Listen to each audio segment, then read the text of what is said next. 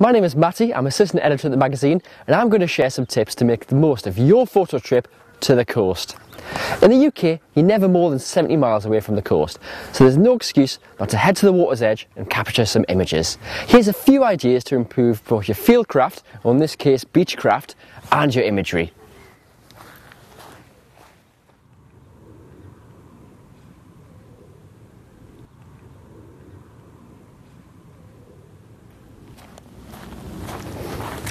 Okay, so our first tip will help you use your tripod.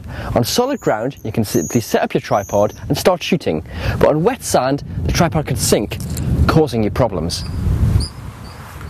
An affordable solution is to bring along some paper plates. They cost just a few pence, but if you place them under the tripod leg, they will distribute the weight, stopping the tripod from sinking.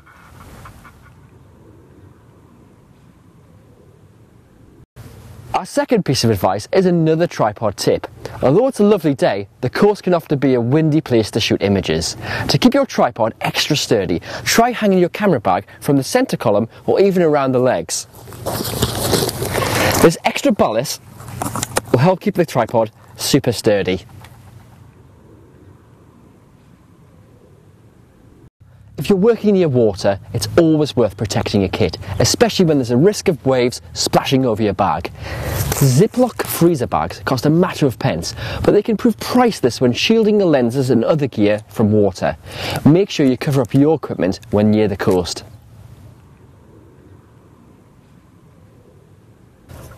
The riskiest time at the coast is when you're changing lenses, as this leaves both the sensor and the lens vulnerable to sand or dirt getting in where it shouldn't be. If your car's close by, nip back and change lenses there, but if not, try and use your camera bag as a shield from the elements and change lenses as fast as possible.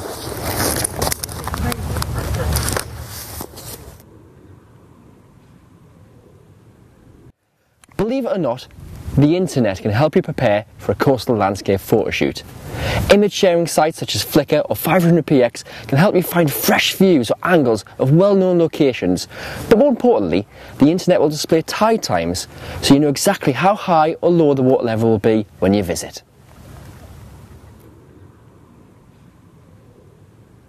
Even if you're standing a fair way back from the shoreline, sea spray can whip up and cover your lens and camera.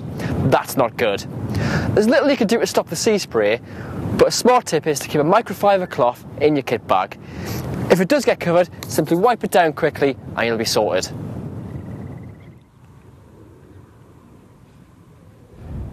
If you have a shot in mind and know exactly what lens is needed, then think twice about taking extra equipment you know you probably won't use. Saving weight is important, as at most coasts you'll have to park up and walk to get to a favourable location. Carrying lighter will enable you to keep shooting for longer.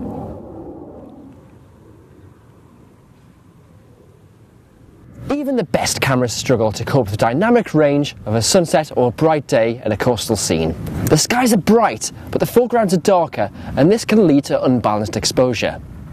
ND grads, which are sheets of glass that have one half tinted, help balance the exposure, but they can also be used creatively to extend shutter speeds and introduce more movement into the frame. With the right holder, you can even use multiple filters to achieve both jobs.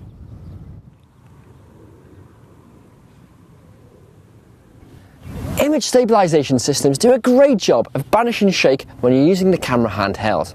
However, if you place the camera on a tripod, remember to switch this feature off, as the image stabilisation system can actually introduce blur to your frame.